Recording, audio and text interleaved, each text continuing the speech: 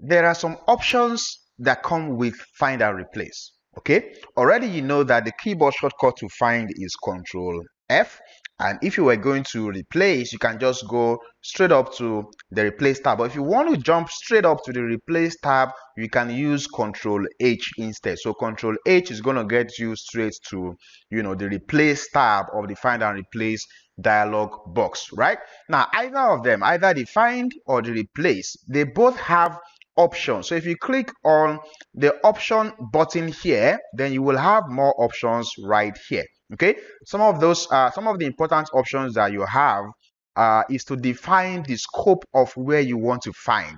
Right, so you can either find within the scope of a worksheet, for example, or you can find within a workbook. Right, so right now, earlier rather, I replaced the Ahmeds that we have on this worksheet, right? So if you check now, you won't find any cell that contains Ahmed. But if you go to the other worksheets that we have, you will see that the Ahmed still remain on those worksheets. So let's say I'm currently here on the salaries worksheet now that doesn't contain any of those values. I can actually use Control F, to find, and I'm going to change the scope of where I'm finding to find within the workbook. And let's say I use the find all this time around. I'm going to see the list of all the places that contains Ahmed, and I can use the locations of those lists right here to navigate, and it will simply just take me to wherever I can find those values. Let's return back to the salaries worksheet. Control F once again, and some of the other options that you have is to further define the scope of what you're looking for is to tick any of these boxes. So for example, let me just return this one back to worksheet scope for now and close the dialog box. I'm going to change this second Hakim to a small letter H.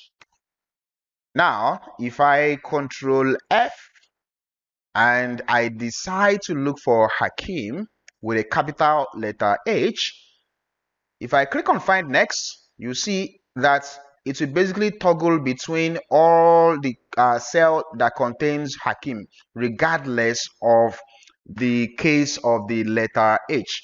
But if I decide to tick the box for match case, when I click on find next now, you will see it's ignoring the Hakim that has the small letter H.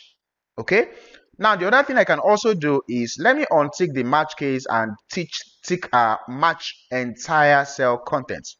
When you use the match entire cell contents, what happens is it will only find a cell that contains this thing exactly the way it is. Right now, I'm not really matching case, but the content of that cell has to be Hakim and Hakim alone. So if I click on find next now, you see that it's still going to continue to ignore the other Hakim that has Hakim all, right?